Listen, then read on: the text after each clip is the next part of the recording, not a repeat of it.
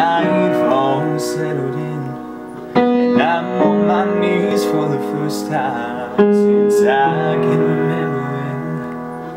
Just look. Well, he was a senior in high school, and it started with just a sensation in his throat where he couldn't swallow, and it just progressively got worse. And found out from there that he had achalasia, and they'd done a major surgery that was like 13 hours, and then he started the healing process, and for 18 months after that everything was fine.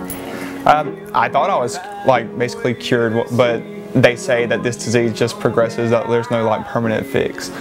And then this January, all my symptoms came back. The doctors, they're stumped as to what to do now. When the doctor came back to us and said that they didn't find anything that they could do to fix it,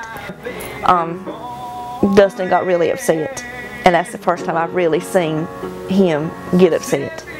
We were driving home and we got through Garner area. He was still like kind of out of it from the anesthesia. And I said, Dustin, what can I do to make you feel better, baby? And he says, well, you could get me to sing with Scotty. I said, get me to sing with Scotty McCreery, because we were going through Garner, and she was like, this is Scotty's hometown. And I was like, oh. Ever since his days on American Idol, I've been a big fan just because he stayed true to his faith while pursuing a career in country music, and that's really what I'm wanting to achieve.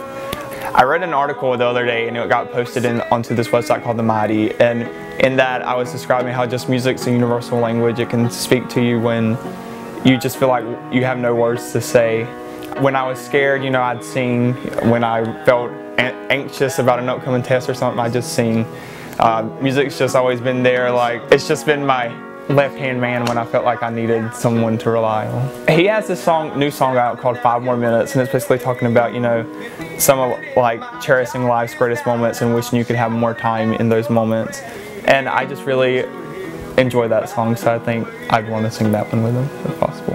Having someone tell you that your story or your testimony is inspiring them, lifting them up, and giving them courage to fight their own battle, that's very special, very touching. So there was a time where I was just like, I don't understand why all this is happening to me, but now it's just like God has made it clear that everything's happening for a reason.